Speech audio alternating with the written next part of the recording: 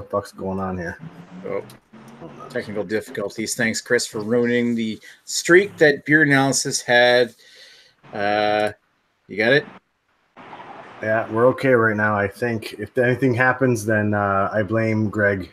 Okay. Well, most people do. So anyway, let's get down into the business. Welcome back to Beer Analysis 101 with your host, Maxwell Starr. Thanks for watching, Beer Tubers. Tonight, we've got a treat from, I believe this is Etobicoke, right, Greg? It is from Etobicoke. It's almost right across the street. Yeah. This is the same water I pee in. Yeah, great. That's probably what explains the color. So we're going to do Von Bugle Brewing's Von Bugle Munich Lager. We'll get into the details of it, and I imagine Greg knows the details better than I do, so we'll definitely interview him during the history. But let's get down to who we got here on the panel tonight. We, of course, got Mr. Ashley Sexton of Sexton Brewing. How you doing? Doing fantastic, thank you. How are you today? I'm doing all right. I'm home from work, and that's what matters. All right, and Mr. Redbeard, nice to see you. I think this is third week in a row, isn't it? Yeah, baby. I'm a regular now. Thanks for having me, Macwell. Cheers, everyone. Yeah. No worries. We'll let anybody. No, I actually won't let anybody in. But all right. Speaking of letting anybody in, Mr. Chris of off the 10th, and of course Chris Lezak Photography, who's got does really great real estate shots. How are you doing tonight? I'm good. Thank you for having me, Macwell. I'm really excited to try this beer for the first time. My computer's pretty glitchy, so if I cop out or if I freeze up or whatever, then I'll just continue drinking it and totally not drain pour it. Nice. Thank you. All right, yeah. Or you can just message me your ratings, and we'll add them to the list. But we'll definitely bet you out when we do it. But yeah, if you have to leave, it's fine. We'll give you a pass tonight. Anyway, and also the master of breaking the freshness seal, Mr. Greg. How are you tonight, sir? Peachy keen, good sir. Peachy keen. Yeah, you're ready to make like the rest of us and peel that off in a few minutes. Oh yeah, but this has to stay on to the very last second. Otherwise, this beer could be completely contaminated. Yeah. Can't trust anybody. Absolutely. You know, Jamie made the right choice. You know, he couldn't find a freshness seal. Find one with a freshness seal. There's just no chance you want to risk it. You get the freshness seal. If you don't get the freshness seal, just don't drink the beer. It's garbage. All freshness seal BS aside, when did they start doing that? Was it March or something they started doing the freshness seal? Yeah, earlier this year into the first few months. Yeah, it wasn't. Wow, Chris Lezak is just flickering like crazy for me right now. Yeah. So that's weird. Chris is becoming a ghost. Yeah. It was something like that, and I don't know. They've given a lot of flack for it, and actually, the funny thing is now their 6-packs, the ones that are already covered in plastic, they don't do the freshness seal anymore. They seem to have gotten rid of that. Mm-hmm. Wow, that was kind of crazy. Well, yeah, but I'm just saying, like, we'll come back to that, but I'm just saying, like, if Jamie couldn't get one to come on tonight and didn't have freshness seals, it probably means that they're really old at this point. Yeah, because they fall off pretty easy. And as far as I know, they're still producing them with them on. So, yeah, it's probably... Von Bugle is only about 4 months old at this point anyway. It's not a particularly old beer, so... maybe it's older than that. Details on that, but yeah, you're wrong. I was going to ask you... Probably. After the history, but let's get to the history and say Von Bugle Music Lager. The story of Von Bugle starts with another Ontario brewery, Steamwhistle, a brewery founded in 1998 by Greg Taylor, Cam Heaps, and Greg Cromwell in a former CN Rail roundhouse near the foot of the CN Tower in downtown Toronto, focusing on making their one beer exceptionally well. With the help of former Pilsner Urquell brewer Marek Mukunda, they focused their attention on brewing an authentic Czech-style Pilsner that became a success. We all know Steamwhistle.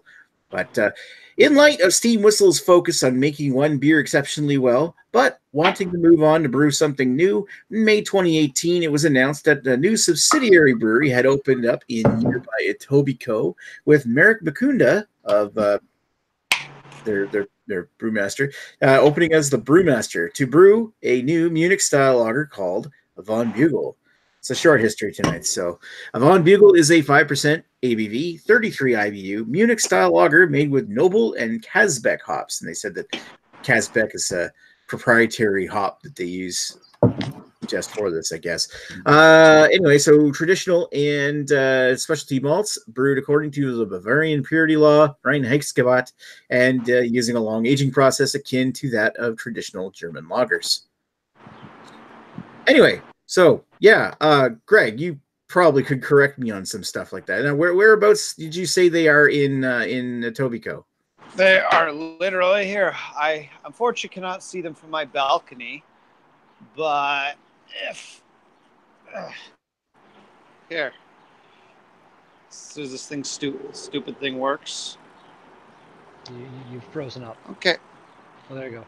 No. I'm trying to switch my camera. Maybe it won't let me do it during hanging. Oh, great. We just lost you like Chris. Okay, hold on. Why don't you just turn your camera? Just turn it around. Yeah, there you go. Okay, yeah. So there's my finger. Where's my finger? So this is Etobicoke. This is the intersection of Queensway and Islington. Oh God, people know where I live now. They're gonna murder me. So you can take this highway up over the QEW. The bridge is there. There's Evans Avenue right behind the movie theater. You go just over there, and the brewery is about right there. You can't actually see it from here, but that's just it's just like a short walk away. Now it's like right close to Cool Brewing, isn't it? Oh my God! Now I gotta switch my camera again. Cool Brewing is literally that's Cool Brewing right there. There's the tower there. Yeah. Just right on the other side. That's literally my finger is touching Cool Brewery right there. So that tells you how close it is. Great Lakes Brewing is would be over here if you could see it. Black Oak Brewing would essentially be just there, down the street there, if you could see it. So they're all in very close proximity to each other. Nice. Like Etobicoke's a very close-knit family, apparently. Okay, so let's get back on topic here. So we're doing Von Bugle. We might as well read some comments while we're at it. We got Kent Beer Reviews in the chat saying, yo, Craig, how you doing? Eric Gilbert says, cheers, Von Dutch. Fast forward here. Jamie says, Greg is my purity seal. I try to be. Eric Gilbert says, the Can Hyman. And also, has anyone tried Steamwhistle Pale Ale yet? Which, of course, I haven't. I have. And okay, Craig says, hi, Ashley, how are you? So, hi, Ash. And so Chris is going to give me a seizure, says Eric. Yeah, well, it's probably why he comes back. I take that out, Craig. Sorry. All right. So Eric Gilbert says, oh, geez, the Queen's Way. Where's the meth heads? I know it's a rich part of the neighborhood, isn't it? Yeah, there's not really too many meth heads around here. It's not like, rich people can still afford high-end drugs, so it's... Oh, yeah. I mean, they wander around. I mean, I don't see any truly crazy people. Most of those are more further downtown Toronto, but... I mean, or if you head towards Lakeshore this way, there's a lot of iffy people. But anyway, why don't we get rolling on this and go back to Ashley and ask him, what's your history with this beer? My history with this beer goes back to October of last year, sort of when it came available to me to have late October. So I've had it a few times. Usually if I'm going to the LCBO and I'm just grabbing a few cans for the night and there's nothing overly interesting, I'll just grab like a Steamwhistle Pilsner. Sometimes when I'm in the mood, I'll just grab this, just for something easy to drink and got a little bit more flavor if I'm not feeling something that's really light, because I find this one has a little bit more to it. But, just as a beer to grab and go, it's pretty decent. So there he is. Hey, Chris. I had to reboot my computer. Now you sound like you're on your phone. I am. All right, so that's cool, Ash. But I'm just gonna, before we move to the next one, I'm gonna tease Greg by breaking the seal. Oh dear God, Nick! Oh, Nick, you got to save them like I do. Yeah. You can make a necklace with them later. Yeah. Speaking of great stamina, Redbeard, what's your history with this beer? The last 3 drinks that I've had. There we go. Yeah. So you still have more history than I do because I'm still pouring it. Never had it before, and randomly it wasn't anywhere here in North Bay up until like maybe a month ago, so it worked out pretty well. Oh yeah, there you go. Really, that's crazy. Still nowhere to be seen here, so you're still doing that. It's got very odd distribution. That's crazy. Crazy. Cray. That's crazy. All right, moving along. Chris, you're back, so you might as well tell us what's your history with Von Bugle. feel like from this angle, I should be in the Beastie Boys video. Yo. What up? Careful, you might My get throat history- cancer. So what you Too want? soon? I've never had this beer before. Seriously? Yep. I've never had it. I've never bought it. I've never, you know what? And after the freshest seal came out, made me want to get it even less. Fair enough. It's a valid point. Clearly, you just don't like ultra fresh beer. Clearly. All right. So we might as well listen to the 5-minute story of Greg. What's your history with this beer? Well, it all started back in 1867 when this great country was born. So the first time I had this beer was at the Roundhouse Beer Festival last year, which I think was last July or August. I can't remember. I think it was one of the first times this became available to the public. Tried it then, really liked it. Then when they opened, obviously my time is off because when they opened, I guess it was last year. I thought it was this year. My wife and I went there like the opening weekend like within the first few days it was open. And we were like the only people there. Nobody knew it existed. It's still pretty quiet there because basically they have basically for those people that don't know, Von Bugle Brewing is essentially a Trojan horse for Steamwhistle to make more beer. They have a tap room. There's no food there. It's basically a bottle shop. It's usually dead. So we went there. We had a few. Quite enjoyed it. So and it's like a shop that sells only one beer. Yeah, so we went a few times there, but again, it's not that exciting because you can't get food there. Then I wanted to try it in a can, and I literally did not try it in a can till last week because I actually went over there to pick up a few cans. This has very odd distribution, whereas you can go into any LCBO, any beer store, and get regular Steamwhistle. Both Steamwhistle Pale Ale, Steamwhistle, and Von Bugle, very odd distribution. Many LCBOs, even around me, do not carry them. I have to actually go out of my way to get them, which never makes me happy, as you know. So, there's a big gap in my Von Bugle experience, and this is only my second time actually having it in a can. Although I've had it on tap probably about 6 or 7 times at this point. Nice. Yeah, actually, I should have read the can. for more additional, they have more information on the side of the can about this beer than they do on the website. So they say that this thing uses Pilsner malt, caramel malt, Munich malt, unhusked roasted barley, as well as premium Saz and Kazbek hops. What's the hops that I said they use? And brewer's yeast Read and that off the spring internet, water. So hold on a second. That can came from Greg, right? What? That can that you have, that came from Greg, right? No, Nick bought it himself. I bought it at Welland, and you sent it to me. Remember That is so funny because I don't have any of that information on the side of mine. Yeah, I bought this in Welland, like right around the corner from you. So they changed something. Yeah, wow. Mine on the site says beer were select malts. And it's funny because I was literally just trying to think about what the grain bill was supposed to be like. And I was thinking they got the color from some roasted barley, not caramel malts. And it says April, my stamp on it says April 04. Hey, mine's the same. All right. Moving along. Let's go back to the comments. Oh shit, we don't want to read those. Actually, who wants to volunteer reading comments other than Greg? Yeah, I can read them. All right. Where do we leave off? The meth heads comment from Eric. Oh yeah, okay. And so I replied to Craig. Hello, Craig. Teku Murray was wondering how he gives a thumbs down to a vid, and then Lee Russell pointed out his stupidity. And now we got 2 thumbs downs on the video. Yeah, there we go. Then Lee thinks that Steamwhistle are a bunch of bitchy, whiny crybabies, or just bitches, which is just exactly what he said. And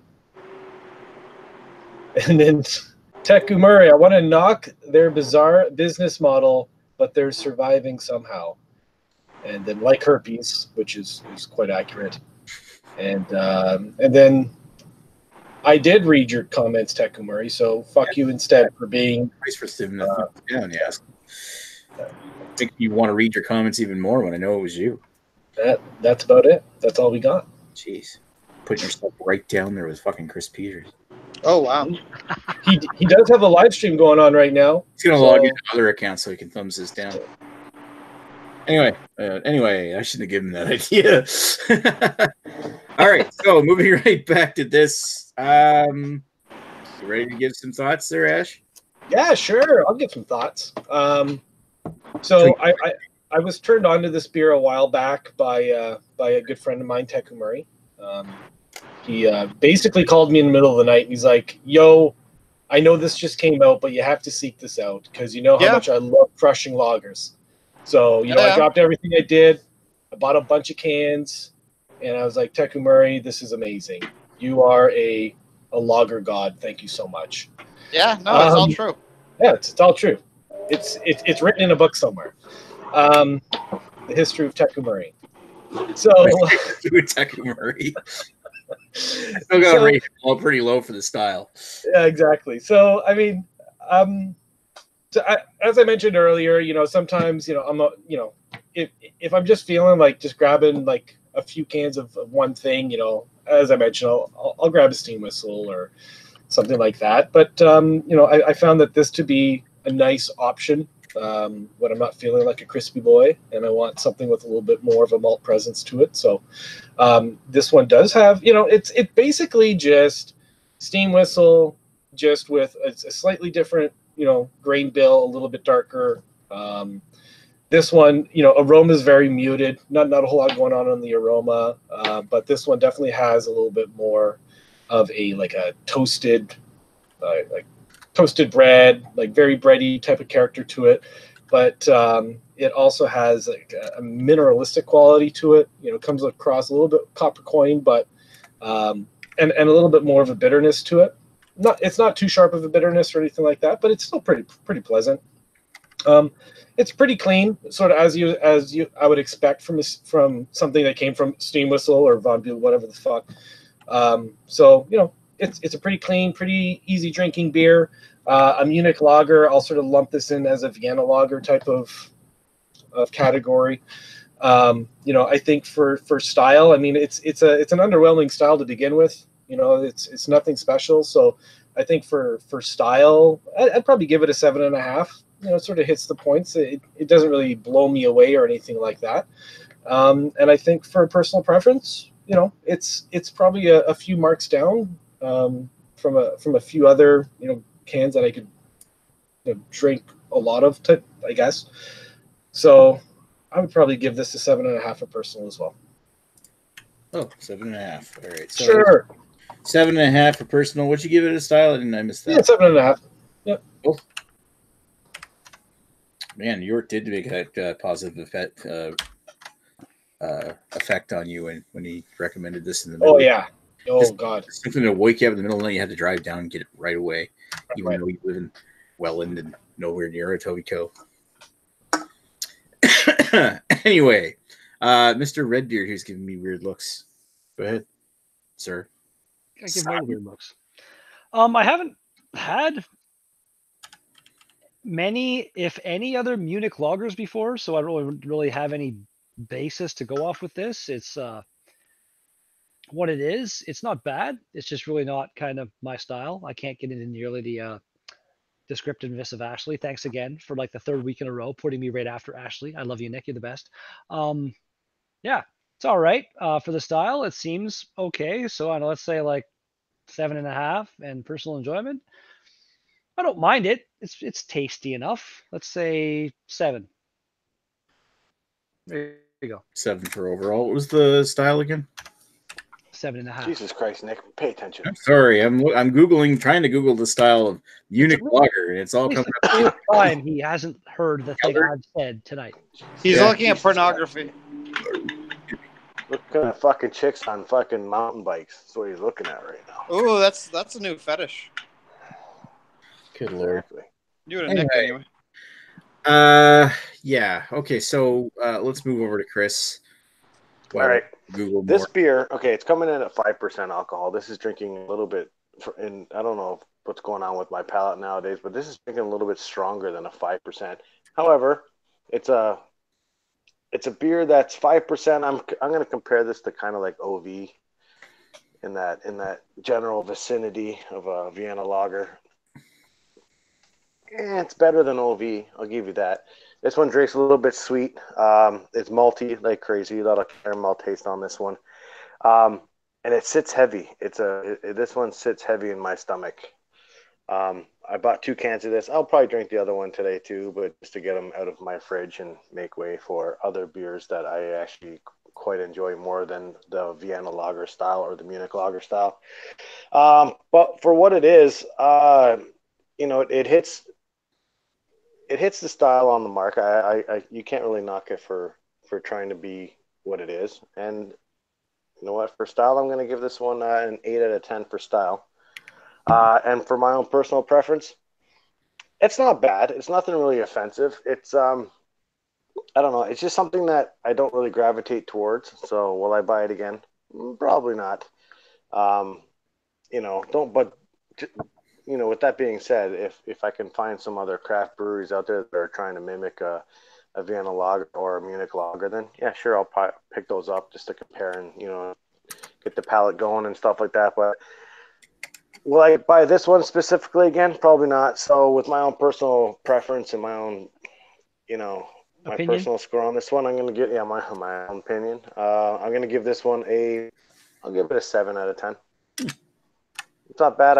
If somebody handed me this at a party or wherever, whatever, I'll drink it. No problem. No questions asked, but I won't buy it again. Yeah, I completely agree with that statement there. Like I won't seek it out, but if someone gave me one, I'll drink it again. It's not bad. It's just not my style kind of thing. Fair enough. All right, Mr. Greg, what is your final opinion, sir?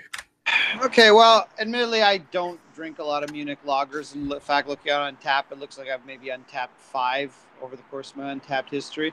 So I'm going to sort of just look at this as sort of a darkish kind of beer, darkish kind of lager. Like what this actually, and I'm not necessarily saying it's the same per se, but what this kind of reminds me is a good Oktoberfest.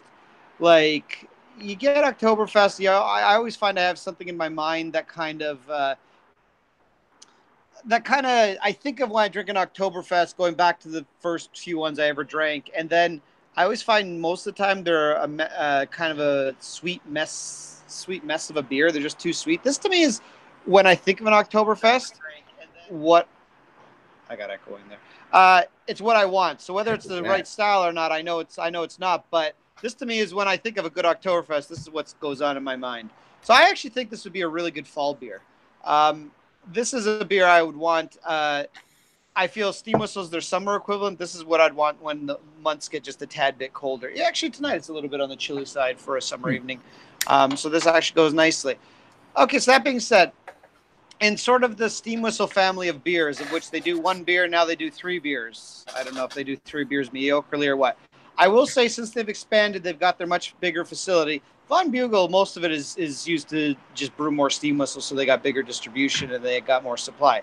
Steamwhistle, in my opinion, the last 6 months has gone downhill. Now, I taste it quite often because my wife, that's all she drinks now. When my wife finds a beer she likes, that's the only thing she drinks. So we always have it. The second it gets any more than ice cold, she gives it to me to drink because she wants all her beer super cold. So I try Steamwhistle quite a bit. The last 6 months or so, Steamwhistle has gone down in quality quite a bit. I'm not going to say quality. There's a certain sweetness that pardon. Oh, turbocharged little Fiat. Look at that. Then Steamwhistle is now a much sweeter beer than it used to be even 6 months ago. I'm assuming it has to do with the expansion. I'm not 100% sure. So I don't like Steamwhistle as much as I used to. So I gave Steamwhistle, I think when we analyzed it, a 9. I really, really liked it. It was always my favorite go-to lager. As the quality's gone down, here Lee's going to have a comment. It's always been low quality, you fool. So I'll save Lee for having to make that comment. This to me is now my favorite Steamwhistle product. This is so far the best one, the most consistent one. It's very flavorful. Let's be honest, it basically tastes like Steamwhistle. It's just a darker version of Steamwhistle, which I'm fine with. It's very refreshing. It's something maybe a little bit more for the colder time. So I'm gonna bump this rating up. I'm gonna give it an 8.5 for style and an 8.5 for personal enjoyment. It's probably not quite as good as Steamwhistle when it used to be better, but it's better than Steamwhistle as it is now. It's also better than Steamwhistle Pale Ale. even though we haven't discussed that yet. But this is better than that. So there you go. And you know what? Just like every other person tonight, what was your style and overall? I don't even know if you said it. See, Redbeard, he's not just ignoring me; he's ignoring all of us. 8.5 for both. 8.5 for both, and fuck yeah, you. I'm gonna raise the score a little bit. Jesus. All right. Yeah, I've a little distracted. Anyway, so what's do I think of this? I think when you said it, and see, I actually was listening to part of that. When you were talking about this being a lot like an Oktoberfest beer, I thought you were bang on, because I've been trying to look up something about, okay, what exactly is Munich Lager? And whenever you pull up something called Munich Lager, it's usually a Helles. This is not what I would consider a Helles Lager. This is more of a Marzen. This actually almost tastes very akin to like Sam Adams Oktoberfest. It's got that rich caramel, malty, fruity body, and a nice, like, you're right, like for like almost like the winter, like heavier months, like the fall months, that this would be a fantastic beer to drink with. It's not like what I would consider a nice, like, light, refreshing beer, like Steamwhistle would, although I haven't had Steamwhistle in the last 6 months, like you were describing. But I think it's nice. I do like Marzens, even though people out there like Rhino and Lee find Marzens a boring style.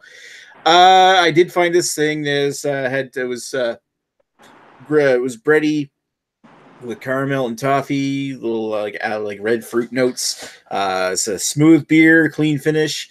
It's a bit thick, like a little heavy on the palate, so it does weigh a little bit much in the throat.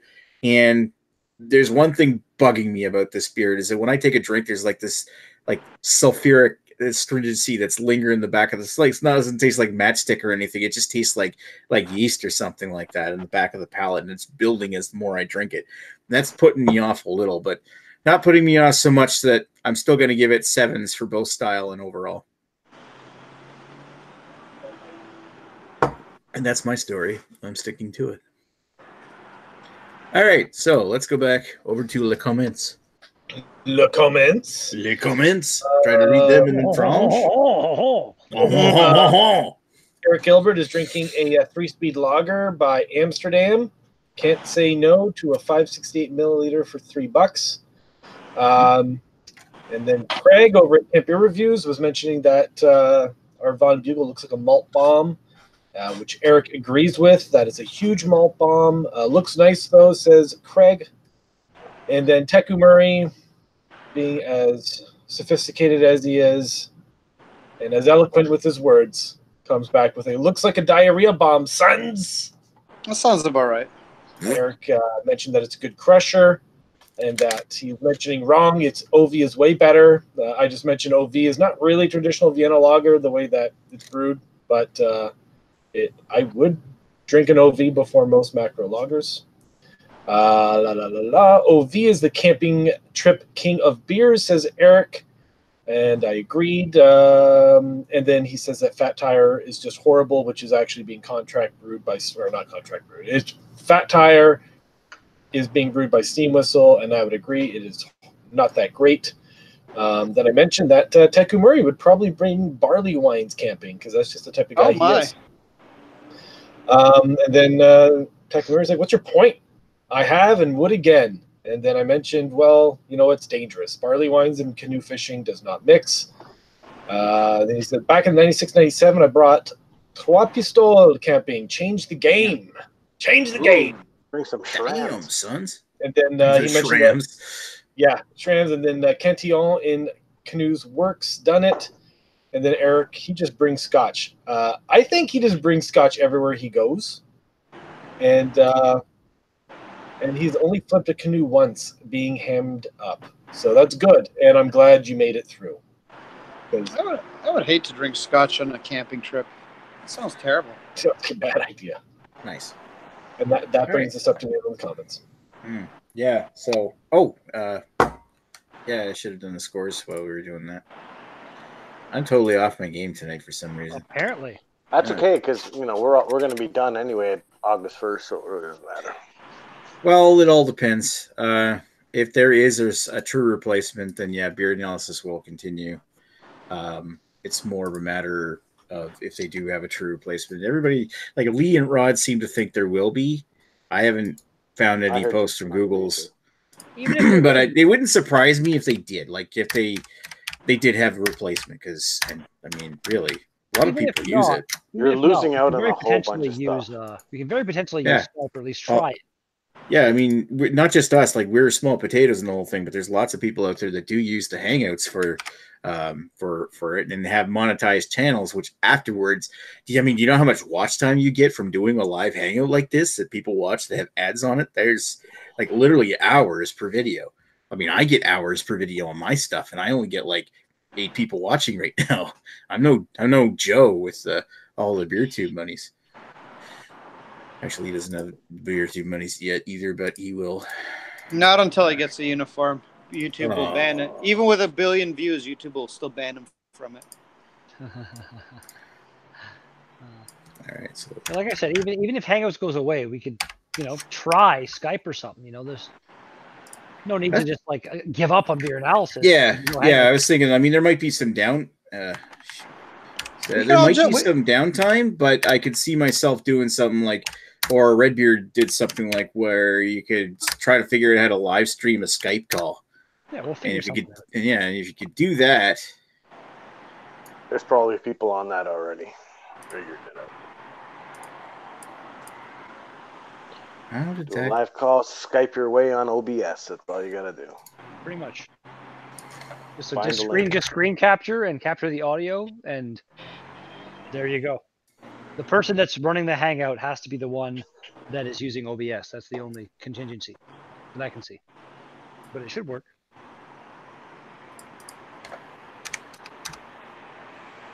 Or we just do it on Facebook Live. Why don't we all let's just all film our reviews, and Nick can just spend a whole lot of time editing them together in a coherent manner. No. That'd be kind of funny. Good idea. Don't think so, Tim. It'd be kind of funny to do. I'll send my next review in. To do one beer analysis where it's just like Nick sitting there and just like playing videos from everybody. Like, no, it didn't even have to be edited. Just like everybody phones in their reviews, like me and Jamie have done before, kind of thing. Shut up, Redbeard. I used to complain about Greg, but now I have no friends at all. Oh, I miss Greg. All right, yeah. Shut up, Greg. Okay, so present to everybody here. What the fuck? Wow, you've got the Chris Lezak disease. What the hell? You know what, though? For this image, you can see it on my window. For this image, the flashing worked. Wow, that was weird. For that picture, though, the flashing kind of worked. It was okay. It's like, there you go. Anyway, 7.7 for style, 7.4 overall, and the main difference in that was that Chris is the only one that rated the beer lower in this overall. but I reversed. You did? I thought you gave it 8.5s on both.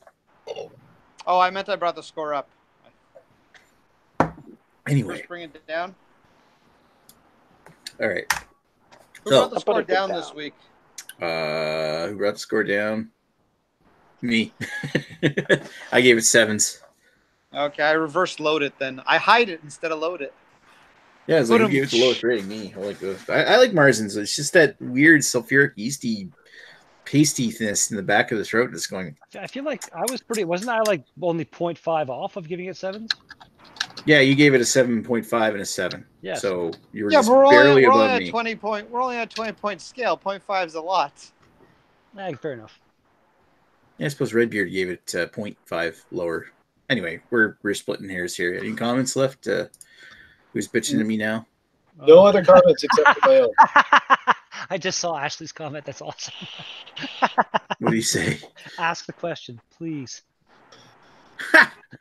Yes, ask the question, please. We'll be here all night. Glorious. Eric Gilbert, what's next week's beer? Ashley has to read the comment.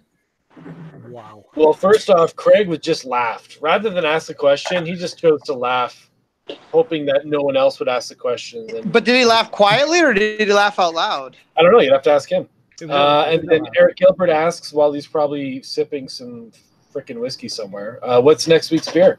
Hopefully something worth drinking, he says. Oh, it's worth drinking. It's worth drinking, according to Greg, because it's something that he can see from his window. Yeah. Now you know where Cool Beer's from. It's another Etobicoke product. This is another beer made of piss from Greg's house. And this will be the last beer that Greg chooses. Yeah, it will be for a while. Although I do have Lech that we need to do at some point. If beer analysis continues, I have Lech and OV here that we can do at some point. I didn't choose those, though. That's that's so weird. I can see myself on the TV on the inside your house. Yeah, I can see it. Well. I know. Isn't this weird? It's like the fourth dimension. Yeah, I can confirm that Greg did not choose Lech. I was with Nick when he chose it and bought it himself. There's also Tiski or whatever. Not Tiski. Agnes will hate me for trying to mispronounce this. Oh, Nick, you don't need to talk. I need to get that beer. Zivich or something? Zivitz. Yeah. Okay. Zivitz. Anyway, is that where that came from? Yeah, I have a can of that. Yeah, I drank the can you gave me, but I can buy another. Yes, I could. Sorry. Yeah. You drank that too? I'm like, damn it! Fuck. Anyway, I'll just drink it. Me and Redbeard can do a dual review. I drank the cool beer too that was left off. Let's go grab another one. Damn it. I get a bit. I did a dual review with Greg with this. It's really, for what it is, it's not bad. Very, very crushable. Are we offline? No, we're not offline. Anyway, so it shows we're offline. No, we're not. Not for me. It does. Okay. We're live in the corner, and we're also still streaming online. So shut up, Greg. Oh, all right, I think offline. I think it's. Let's hopefully something worth drinking. Buck of Beer Sons, according to Eric Gilbert. Okay, so I think we're done. I think we're going to go to the after chat after this. I want to thank everybody for watching. Of course, we have Fuck You, Yurt. We have Craig is watching. Great, thank you. We have Kent Beer Reviews. Check out his channel if you are interested. He's a great UK beer tuber. Eric Gilbert's in the chat. Cheers, dude. Who else do we have in the chat today? That's Lee. Not Lee. Oh, of course. And he was kind of bitter, but we'll give him a pass for that tonight. The former king of beer tube. Oh, and Jamie, Basement Beer, who wisely enough didn't buy a can of Bugle because it didn't have its purity seal because you can't trust it without it. He made the right choice. Yep. All right, so I think we're gonna go offline. Thanks, Ash. Thanks, Redbeard. Thanks, Chris. Thanks, Greg. We're gonna take this offline and Redbeard. Huh? What? Yeah.